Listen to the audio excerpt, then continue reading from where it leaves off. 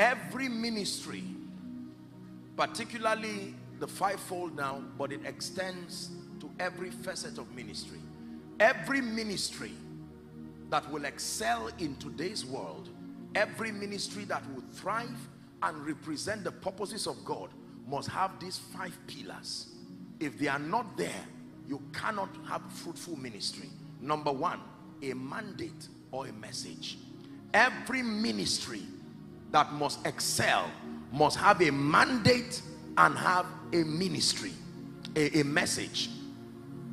Many preachers have messages, many preachers have series, but you must have a mandate and a message. That becomes the dimension of God committed to you. Your mandate in that universal plan, there is a mandate apportioned to you. If you are Oral Roberts, your assignment is to take the healing power of Jesus to the nations. If you are Reinhard Bonnke of blessed memory, your mandate is to bring the healing and the saving grace of Jesus to Africa. There must be a mandate that drives your life. John 3:16, Jesus himself was speaking to Nicodemus and he said, for God so loved the world that he gave his one and only begotten son, that whosoever believeth in him should not perish but have life everlasting. Very clear, very simple. Most people do not have the message. Acts chapter 2 and verse 36. Your message is very, very powerful, because that is where your value comes from. Can I tell you, it is the message that makes the messenger powerful. The messenger is not independently powerful. He is as powerful as his message. Therefore, let all the house of Israel know assuredly that God had made the same Jesus whom ye have crucified, both Lord and Christ. Simple message in one sentence.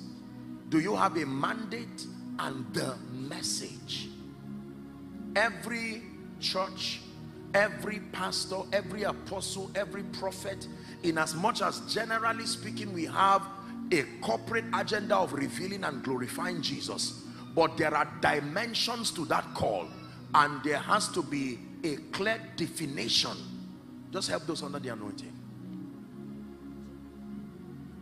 You see, this is why you find out that many people are many things according to circumstances.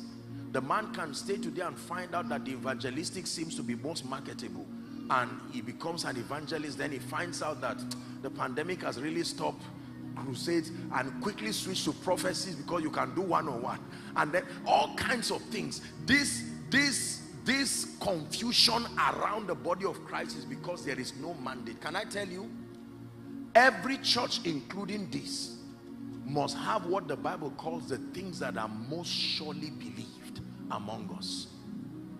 If this is a healing ministry, then I expect that the greatest conviction you should have should be along the area of the power of God to heal. If it's a ministry that has been mandated to raise people financially as a contribution to the larger picture, you should not have members doubting the God who can supply. Luke chapter 4, Luke chapter 1, when you read from verse 1 to 4, right? He was speaking to Theophilus, Dr. Luke, and he said that the things that are most surely believed among us. Everybody say the mandate. Can I tell you, every attack on a man of God, every attack on a minister is an attack on the message. It is not an attack on you. Help him, please. The goal of every attack, it does not matter in what dimension it comes. When Satan attacks you, every attack has one singular assignment: to discredit the message and the mandate, so that your voice will no longer be heard. You protect your ministry by protecting the message. The apostle said, this is the message we have received from the beginning. We were given a message. As ye go, preach, saying, go with that message. The signs will follow the message, the mandate. Are we blessed? Your message also defines your unique contribution to the body of Christ. Everybody cannot be everything, no matter how yielded you are. You must be able to brand your impact with your message. Your message is what brands you, your impact. Very quickly, number 2. The second requirement when you sort the issue of your mandate is the vehicle or the strategy that will drive that message. The vehicle or the strategy that will drive that message. That means, is that message going to be driven using the pulpit? Is it going to use business? The geography of your witness. Can I tell you, it's not enough to know your message. You must know the vehicle and the strategy that will drive that message. That's where we talk about the concept of the 7 mountains.